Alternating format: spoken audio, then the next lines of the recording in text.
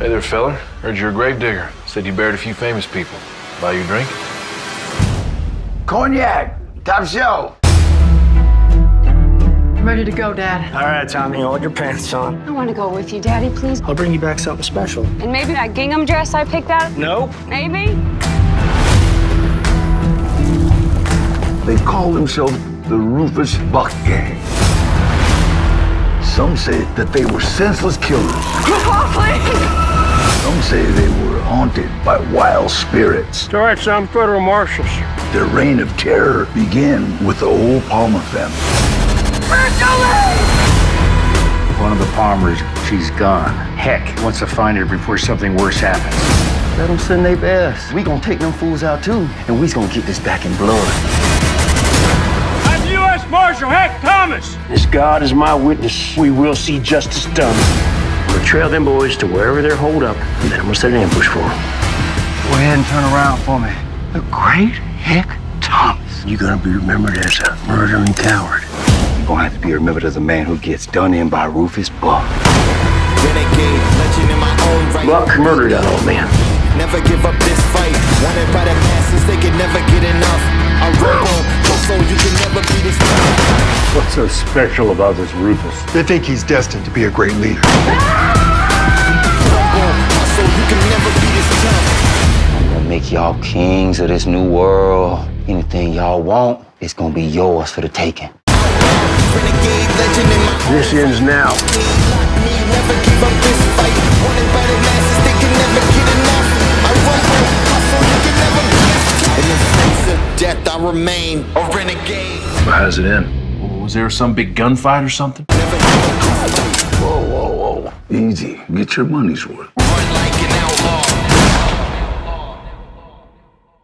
Boom, there you go. That was a trailer for The Night They Came Home, arriving in theaters on demand, digital, January 12th. I'm Kuya P. This is Nerds Rule the World. And as you see on the screen, I have the infamous Rufus Buck up in the place. Is it Rufus Buck? I think it's Rufus Buck, who is Charlie Townsend, a new cat who's going to be taking over the world. I know you're our lead bad guy in this. You run the Rufus Buck Gang. I was just checking out your IMDb, Charles, man. I'm ready to see you kill it, man. It's a pleasure taking you for your time today, man. How are you feeling right now? The vibe. I'm feeling great. Thanks for having me, Kuya. Appreciate you, dude. So yeah, man, January 12th, your project's gonna be out there. You put in the work. I see you got some other projects coming, but you're still fairly new to the game. What was it like booking this gig that is putting you on a spotlight now, man? How do you feel and with everything? It feels great. Booking this was funny because I think I originally got it, and it didn't really tell me much about it when I first got the audition. It was just I was just auditioning for Indian gang member, and so I was like, okay, I'll throw my hat into that. And then they gave me the audition, and it was a cold read. So going into it, I didn't even have a script. I didn't have any sides. It didn't know what I was going to be doing. And I get there, and I find out I'm reading for Rufus, and then the funny thing is I booked it, and I didn't even know I booked Rufus. I thought I booked one of the other gang members because originally the thing said Lewis on whatever it said. It said Lewis or one of the gang members, and I thought I booked Lewis. So like a few days had gone by. I'm like, preparing for Lewis, and then I get a call from one of the producers like, hey, we're going to be shooting this and that. And I was like, cool. So anything I should know about Lewis? He's like, Lewis? He's like, you're Rufus. I'm like, oh. Okay, I guess that changes some things up then, right? So you just never know in this world, right? Yo, that's so real. I'm actually an actor myself as well, actor, filmmaker. So I know this journey, and as an actor and person of color as well, how kind of like the industry is in different ways. We get I get gang member roles all the time. I used to be on America's Most Wanted, and you just never know. And then all of a sudden you find out, oh no, you're this cat. So like I completely relate with your story. So not about me, but like I feel you. But bless, bro. Congrats. That's amazing. So you find out you're this cat. It's inspired by true events from what I saw. So you're in it. You're in it to win it. How did you prepare? What was that like? And now I'm assuming now when you're reading the sides, okay, now I know that I've got to be, Rufus Buck, or, how was that, just to prep and just be Rufus Buck and run this gang? The biggest prep, I think, was just kind of finding justification for what I'm doing in the film. I think that was the biggest thing, which was, because they're going on this ruthless rampage throughout the whole movie. And it was just hard to find why anyone would care about this guy. So that was my biggest prep, was like finding a way for the audience members to actually relate to him without them feeling like, ew, let me turn this movie off. This guy is just gone. He's a murderer. Who wants to watch that, right? So it was finding the motivation as to why, like, this is right, and what I feel is what I'm doing is for the best. I feel that exactly, because the best villains, you actually want to root for the villain in a way, right? You understand why they're doing what they're doing. So tell me about Rufus Buck and running the Rufus Buck Gang. His motivation and why he's doing what he's doing, and working against Brian Austin Green, who is, I guess, the titular hero in this, and Danny Trejo, two big legends, man. That's kind of cool. Yeah. It's fun. It's working with the gang. I feel like we just had good camaraderie. We all, from the instant we stepped in, we knew when to put in some good laughs in. So you just felt like they're kids, right? Like they laugh at things that you really don't need to be laughed at. They're making jokes when we really don't need to make a joke there, but it's funny because they're kids.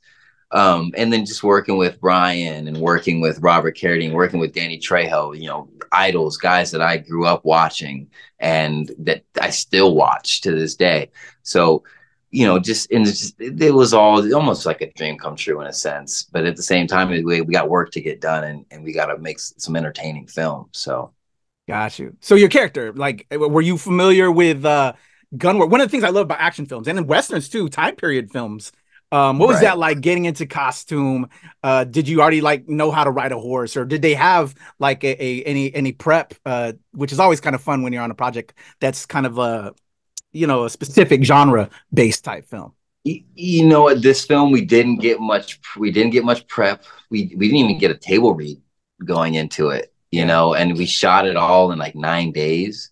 So, I mean, coming into it, it was all pretty much a question mark as to how are we going to be shooting the guns? How much of the horse are we going to be on? So when we got there, they were like, yeah, we're going to have you on the horse. And we had a really good wrangler, and he definitely helped to prepare. He showed us, he was a smaller guy, and he just hopped right on it. And he's like, look, you're on a horse. No matter what happens, what the horse does, you keep acting. So that was just something I kept in the back of my mind, because there's a few scenes where the horse kind of wants to buck a little bit, and I'm in the middle of the line, but I kept with it. And those are some of the best shots.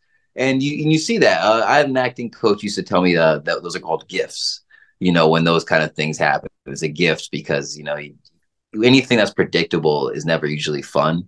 So when it's something unpredictable happens, it's actually quite fun.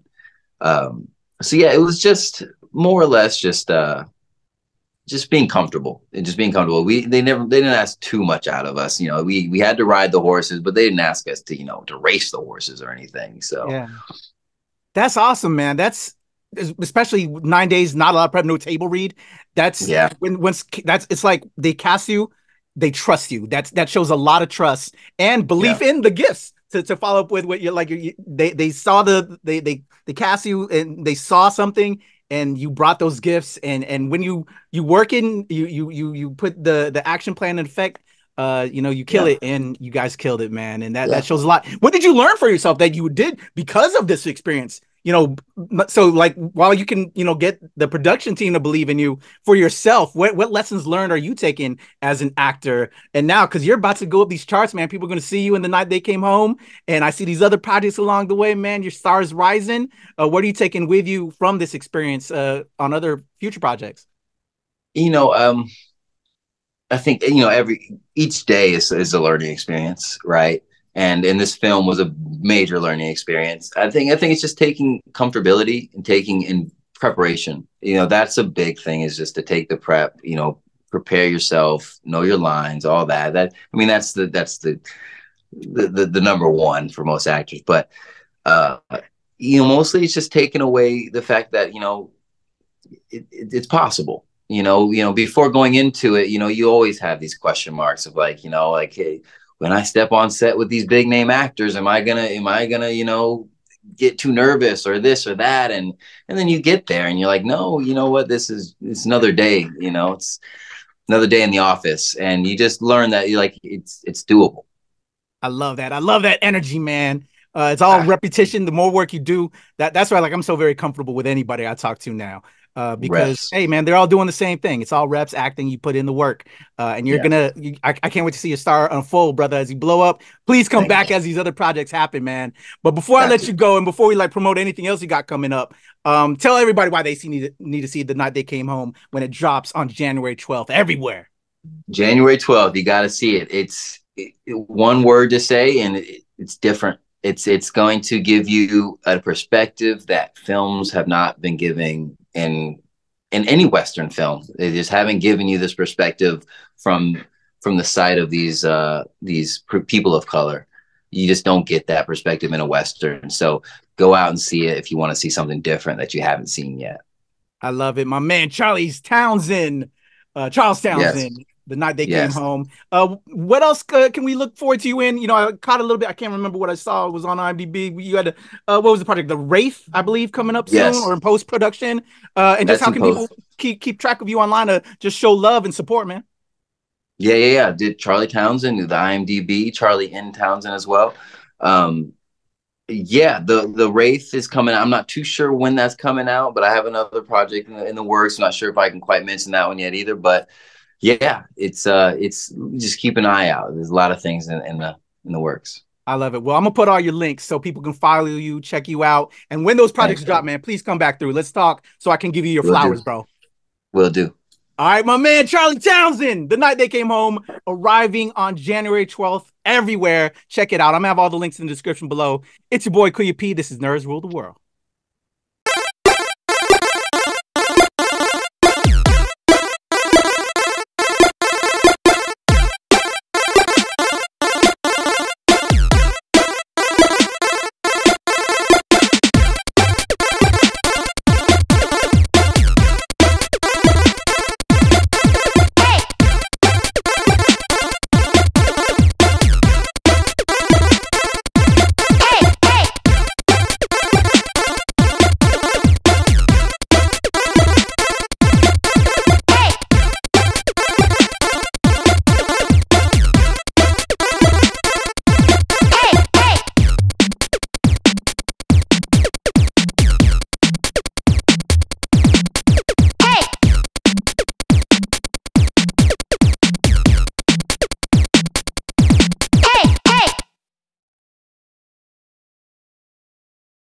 Ooh, there's the record. Okay, we're rocking and rolling recording. I'm gonna do a 3, 2, 1 count, Charles, and we'll get right into it, my brother.